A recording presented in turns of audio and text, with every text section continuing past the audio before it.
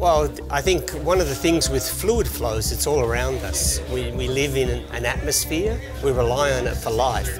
And so the way pollutants disperse, all of these particular things, they're all related to fluid mechanics. But even within our own bodies, the way the blood flows, the way air exchanges, COVID, about how do viruses transmit from one person to another, through airborne.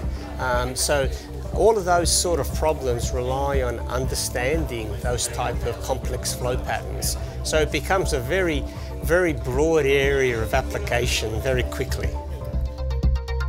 The outlook of machine learning is very promising as a tool. Because of these complexities, we can try to speed up the process and we can reduce the computational time. In the 80s, we have been doing I have done neural networks. In fact, we program it in Fortran. This one paper where it uses in flood prediction, this observe water depths for several storms, then you train the model. Hopefully, the use of ocean circulation models together with machine learning could help us in extracting the signals from tectonic processes more easily moving forward.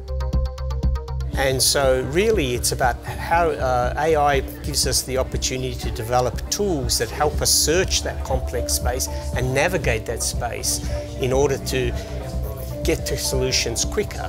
Doesn't mean we fully understand them, but it's a way of, rather than just having many people trying things, trial and error, it's a way of very quickly converging on known solutions. So I think it's exciting times ahead.